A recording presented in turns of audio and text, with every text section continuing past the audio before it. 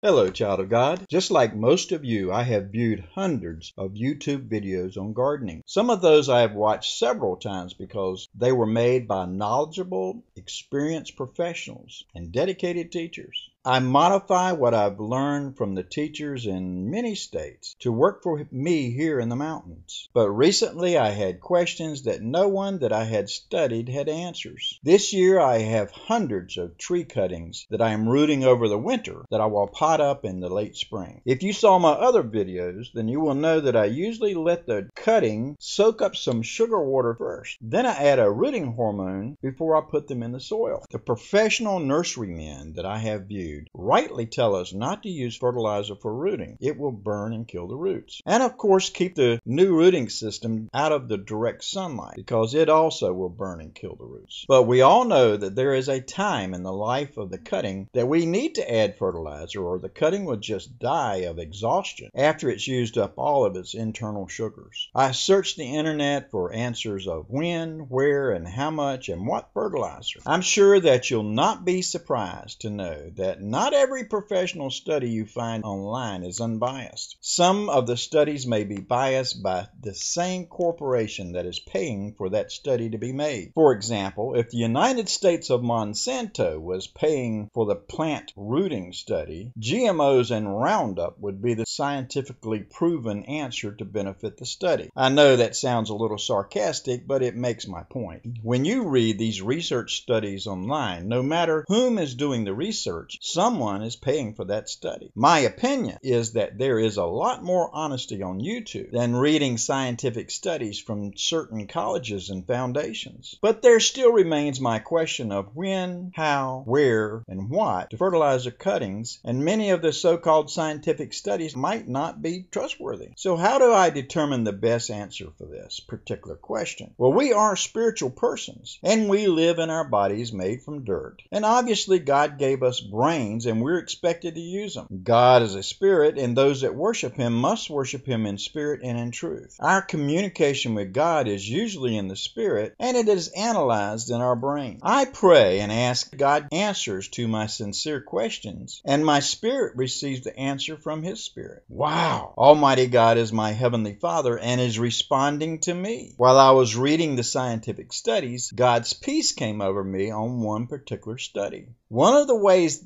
the Lord indicates the right answer is that the peace of God comes upon you. And in my last video, I discussed being checked in the Spirit, and the peace of God is similar to the very opposite of being checked in the Spirit. Learn to be sensitive to his Spirit. First, you acknowledge God and pray for the answer. And there are many ways that he could answer you, but my answer came by the peace of Christ. I'm not quoting the study, but I am summarizing what I gleaned from the study that answered my particular question. My cuttings should be fertilizer with a water-soluble nitrogen fertilizer only after the roots are visible. Fertilizer does not help the cutting to root until the roots actually emerge from the plant. I should check for the roots roughly 10 or 12 weeks after planting the cuttings in a rooting medium. Premature fertilizer reduces root growth. The study preferred 180 pounds per acre of nitrogen. I'm not even going to try to work that out per cutting, since I have an excellent hydroponic fertilizer, high in nitrogen, that I have used for a couple of years with great success. But I am developing a method of fertilizing at the right time, just like the professional nurserymen do. You know, I talk to God just about every day, and I try to remain teachable and humble. I know I do not have a prophet in my pocket. He's not just my minion that I can call on to answer my questions. He's Almighty God, and I do not always get what I want when I want it. The point is that I do not treat him as an answering machine, but questions and answers are part of our fellowship. Let's learn to be sensitive to his Spirit.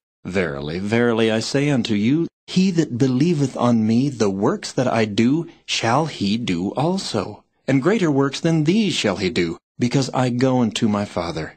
And whatsoever ye shall ask in my name, that will I do, that the Father may be glorified in the Son. If ye shall ask anything in my name, I will do it. He that hath my commandments and keepeth them, he it is that loveth me. And he that loveth me shall be loved of my Father. And I will love him, and will manifest myself to him. But the Comforter, which is the Holy Ghost, whom the Father will send in my name, he shall teach you all things, and bring all things to your remembrance, whatsoever I have said unto you.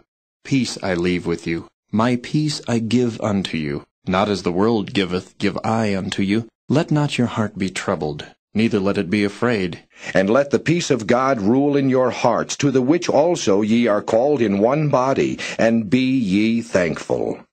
Be careful for nothing, but in everything by prayer and supplication with thanksgiving, let your requests be made known unto God. And the peace of God, which passeth all understanding, shall keep your hearts and minds through Christ Jesus. Seek ye the Lord while he may be found. Call ye upon him while he is near. Let the wicked forsake his way, and the unrighteous man his thoughts. And let him return unto the Lord, and he will have mercy upon him, and to our God, for he will abundantly pardon. For my thoughts are not your thoughts, neither are your ways my ways, saith the Lord. For as the heavens are higher than the earth, so are my ways higher than your ways, and my thoughts than your thoughts. For as the rain cometh down and the snow from heaven, and returneth not thither, but watereth the earth, and maketh it bring forth and bud, that it may give seed to the sower, and bread to the eater, so shall my word be that goeth forth out of my mouth.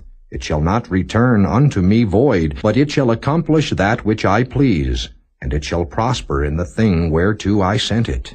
For ye shall go out with joy, and be led forth with peace. Child of God, I love to work in my garden, and especially in the greenhouse.